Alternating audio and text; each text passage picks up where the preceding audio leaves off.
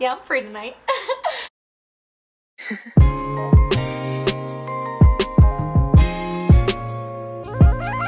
Hey guys, and welcome back to my YouTube channel. Welcome back. This is my first video. What the f am I talking about? Be cool. Just be cool. Hey guys, and welcome to my first ever YouTube video. Although, if you follow me on Instagram, then you are no stranger. What up, exes? Look at me all up on my YouTube. Can I on YouTube? Now, for years, followers have been asking me to do a YouTube or a podcast or an OnlyFans. Still considering that OnlyFans. But I never got around to it, mainly because I'm a dumb, lazy but I am here now. So just like my Instagram, I am dating deets and friendship drama and quarter life crisis tips and breakup advice, like the #1 question I get asked the most, which is how do I get over an ex? I got you. Now, some of you may be thinking, who is this? Why should I listen to her? Okay, relax. I'm gonna fill you in on a little backstory on your girl, but if you want to skip straight to the advice, then you can go right here. But you're lost, because I'm interesting as f. So, my name is Tessa. And for the last 5 years, I have been your friendly neighborhood meme dealer and self-proclaimed relationship guru. Dump his ass. Now, outside of Instagram, I have lived quite a life, and by that, I mean I have been a Navy sailor, a derby doll, a small-time drug dealer, a foster mom, a wife, an ex-wife, an inmate, a TV writer, and a stripper, which is why, of all the reasons, I know men inside out. Now, some of you may be thinking, you know men, but Tessa, you're gay. Actually, I am open to everyone. I just prefer women because they're better. But in my years as a stripper, I have played the role of girlfriend, mistress, mommy, cheerleader, best friend, and therapist to just about every kind of man. Now, as a stripper, men don't look at you as a respectable, intellectual woman. They look at you as a piece of property that they paid for, therefore revealing their true self and life perspective. Now, as a deviant little undercover spy that I was, I soaked up years of intel for a deep look into the mind of a male for the mere purpose of destroying their gender. For the mere purpose of sharing my information with you guys, of course. So, just to recap, Instagram slut, relationship guru, destroyer of men. Not necessarily in that order. Now let's get down to it. For years on my Insta, I have been doing an advice segment where I answer all of you guys' biggest dilemmas, and the question I get asked the most is how to get over an ex. I'm trying to film a YouTube video here. Could y'all like cut down on the crime? Trust, I have been there more times than I'd like to talk about. I'm gonna just admit it. I'm a stage 5 cleaner. So that shit cuts deep, okay? So I feel you, and I got you. So, after a breakup, the first thing you need to do is come to terms with your breakup. Did you agree with the breakup? Do you regret the breakup? Are you ready to move on from the breakup? Because ain't no getting over your ex if you're still trying to be with that person, okay? Oh, and let go of the idea of closure. That's some Hollywood movie rom-com bullshit. So first and foremost, recognize that your relationship has come to an end and mourn it as such. There's no point in trying to fool yourself that this isn't gonna be painful. And nobody's giving brownie points for keeping it together. So turn on the notebook and let yourself wallow. The way they die in each other's arms at the end though. Next, space. You need space from them. I'm sorry, was that aggressive? I'm not trying to come off. You need space from them. No, you need space from them. Forget whatever excuse you have to keep them around. We're just gonna be friends. We're just gonna live together as roommates. We're only meeting up for closure. No, you need a clean break, and sorry babes, that means all texting and social media.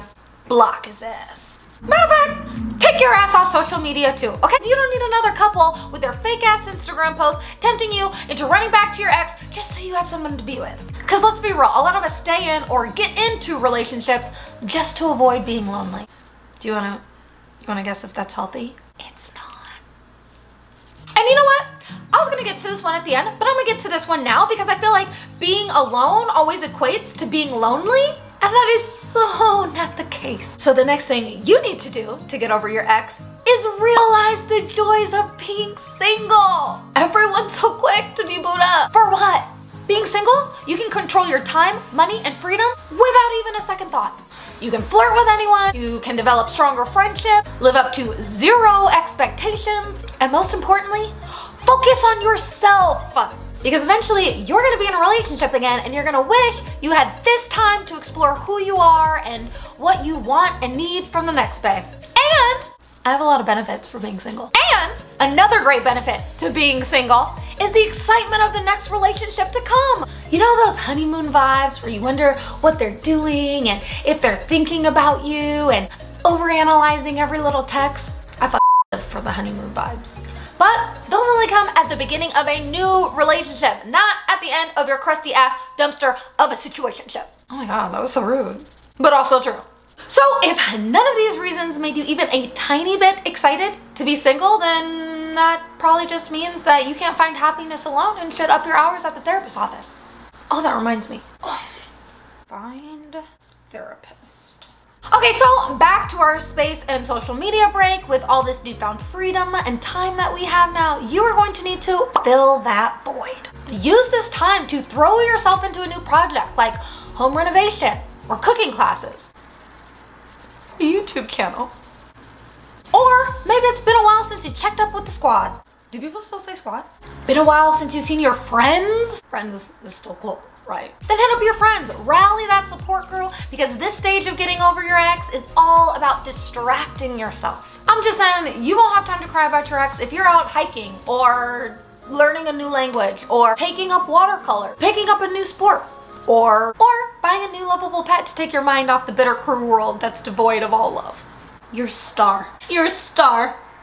Just like your mommy. Just like your mommy. Don't leave. Don't. Why do they always leave? Not saying it's healthy. Just saying it's me. And that's the thing. Everyone deals with the pain of breakups in a different way, and by no way is this a step-by-step guaranteed plan, and in no way am I a real therapist with any business to tell you how to grieve, but I know men. And I know women. And I know how to survive a breakup and come out the baddest bitch alive. Subjectively. Ask my friends, ask my family, ask my followers, no, that's everybody I know. But ask any of them and they will tell you that I told them that the most important stage in getting over your ex is rebuilding your confidence. Now, it is so common after a breakup, especially if we weren't the ones who initiated it, that we start picking apart our physical appearance and our personality traits, just questioning everything about ourselves and why it was that we couldn't make our relationships work. But pause on the dramatics for a bit, because it was literally your physical appearance and personality that hooked Bae in the first place. Remember that. Remember that. The most painful breakups aren't about one person in the relationship. It's about the inability for two people to compromise their behaviors and beliefs for each other. Look at me getting all profound and ooh, I should have really been a therapist. Dr. Phil who? Basically, you had them. You shot your shot. You made that shot. You locked them down, and you will do it again, but with someone way better because you have taken this time to focus on yourself. It's all coming full circle now. You see, I know what the I'm talking about, okay? Stick around. P.S. That breakup glow that everybody talks about, that happens now. I'm currently in it, right? You see, being single is actually being in a relationship with yourself. And I must say, out of all my relationships, I am my favorite girlfriend. I treat myself good. And someday someone else will too, right? Right? All right, y'all still with me? Being a YouTuber is hard. Now, my followers are always asking my opinion on rebounds. And like I said, every breakup is a case-by-case situation, but that was my butt. I'm just trying to keep you guys entertained. I don't know what I'm doing. But I will say, against the advice of many therapists and dating magazines, I am all for rebounds. Hear me out. Rebound sex, not rebound relationships. Rebound sex takes care of like 3 stages of getting over your ex. The joys of being single, filling the void of loneliness with some fun distraction, and rebuilding your confidence. Cause ain't nothing gonna skyrocket your self-esteem like getting those cheeks clapped, okay? My mom is watching this, so I just want to take a moment to apologize. I'm sorry, mommy. But get yours. and then get home. Because rebound sex is fun, but rebound relationships are a f***ing nightmare waiting to happen in 3 to 6 months. Why do I always have to learn things the hard way? Anyways, are you guys still hung up on your ex?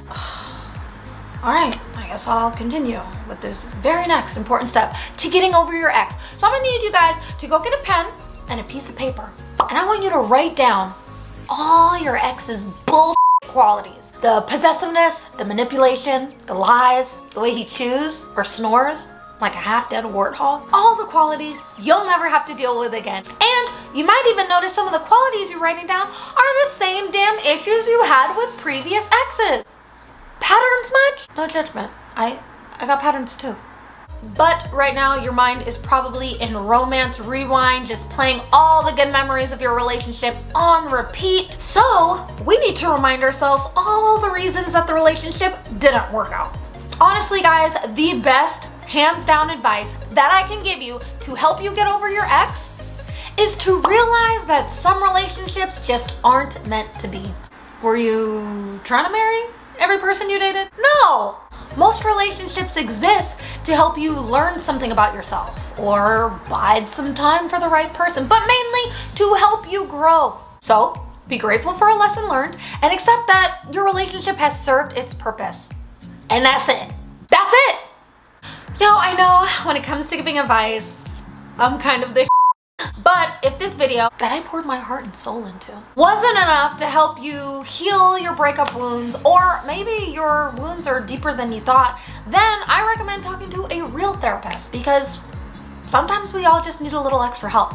And therapists are like super easy to access these days. You can even do it right from your phone, which I actually need to do in the very immediate future, so I'll do a video on that for you guys too, because that's what I do now. YouTube videos. What do you think? Oh, this is the part where I'm supposed to ask you guys to like, subscribe and like and comment and send nudes or whatever. So please subscribe. But like seriously, could you guys subscribe? Or better yet, show your girl some love and watch the next video. And if you're not already, why the are you not? Follow me on my Instagram, your favorite ex-girlfriend, for memes, videos, self-assessments, quizzes, games, and polls for future videos. Yeah, I'll be flexing on the gram. Thank you so much for watching till the end. Very cool of you. And I hope you have a happy breakup. Not what you guys know.